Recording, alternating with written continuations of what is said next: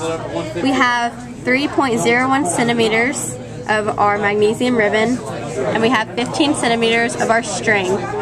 We did room temp of water, which we got to be 22.8 degrees Celsius and 295.8 Kelvin. We are now slowly pouring about 10 milliliters of 3 molar hydrochloric acid into our gas tube. We have the tube inclined slightly so that the air will escape from it, and we're slowly pouring in water to mix the acid in the water. That's what I'm saying. Okay, we're good now. The tube is now completely full of water, and we are going to insert the magnesium ribbon about 3 or 4 centimeters into the tube. Down further. Does that work? That's good. Yeah. Alright. The stopper we inserted forced water and all the air bubbles out of the tube, and it held the string in place. With Oni Isa's finger over the hole in the stopper, we're going to invert the stopped end of the tube in the beaker of water, and we're going to clamp the tube in place so that the rubber stopper is slightly above the bottom of the beaker.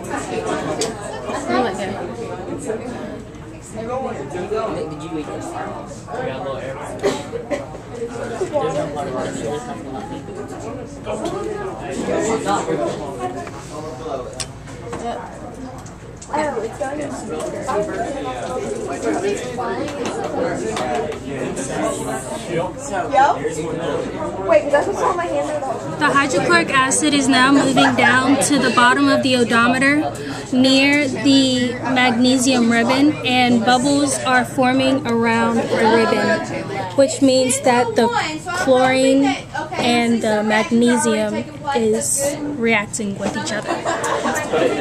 This is the hydrogen from the hydrochloric acid going to the top and being released as air bubbles. As the volume of hydrogen increases, the water is pushed through the stopper at the bottom of the gas tube into the beaker. Yeah.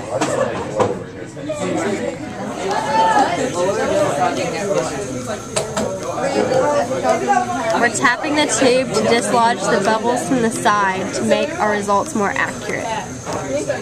Tapping. Anais is going to place her finger over the hole in the stopper and remove the tube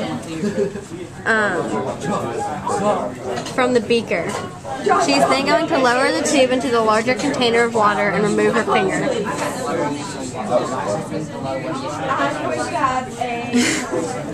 Water.